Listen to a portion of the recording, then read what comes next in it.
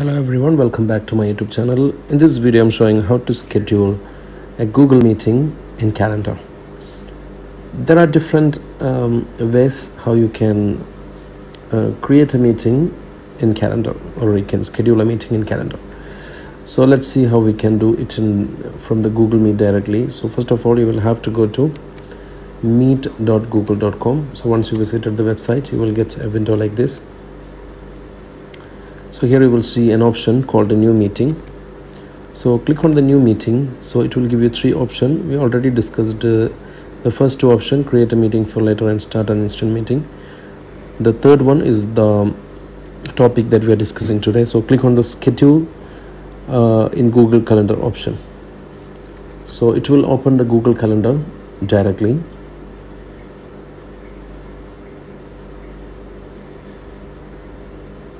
Just need to wait for it to load. So here you can see in the calendar, it is choosing the date tomorrow. Right now it's 13. In 1 minute it will be 14. So it's showing automatically 14th of April, and here you can choose the timing. From which timing? Most probably in the office hours, like for example 9 a.m. to 10 a.m. April 14. If it's an all-day event, you can check this option so that the timing will be removed. But if it's 1 hour meeting or 2 hour meeting or specific time meeting, you can put the timing here. You can also, if it's a concurrent or a repeating meeting, you can choose it daily, weekly on Thursday, or monthly on the second Thursday. Whatever option it's giving, you can even set it as custom option, like repeat every Tuesday and Thursday or whatever. Like you can check this option like this: Tuesday and Thursday.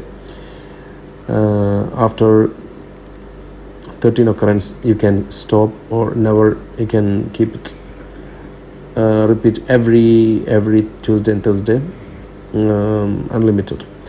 So that's another part. You can easily figure it out how you want to create a meeting, especially a recurring meeting. So here we are discussing only for one-time meeting. Here you need to give a title for the meeting on, or like for example parents online meeting.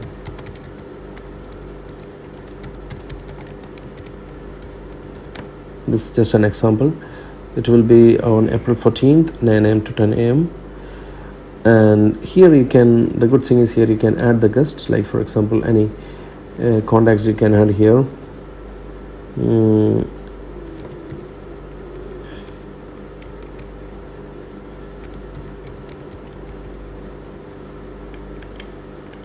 It will pop up here. This email does not exist, that is why it is not showing up here. Let me just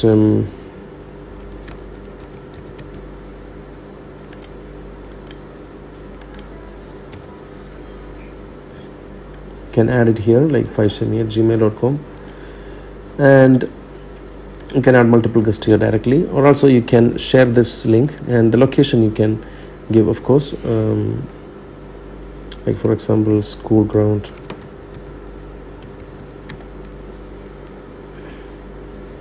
school meeting room. So here you can give the location and notification about before 30 minutes, or even you can increase the timing, like make it an hour, like 1 hour.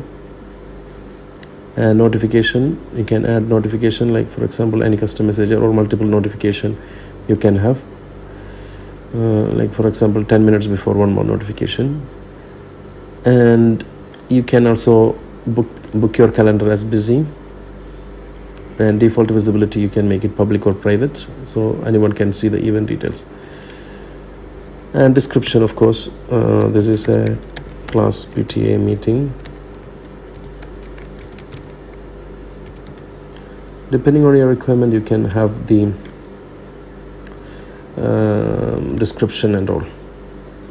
And guest permission, you can give them modify, invite others, see guest list. So if you give this to permission, even the guest can invite others. So if you don't want that, you can uncheck this option. Guest list also you can hide from others, so you can uncheck this option if you don't want to give. Okay, after that you can just click on save.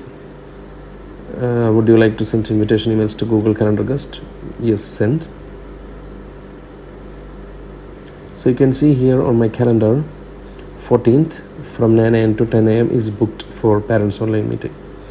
All right, I hope you understood. And if you go to this one, you can see the Google meeting link is there. You can even share it with the in email, or if you have missed someone for invitation, you can also send it directly. You can email the guest.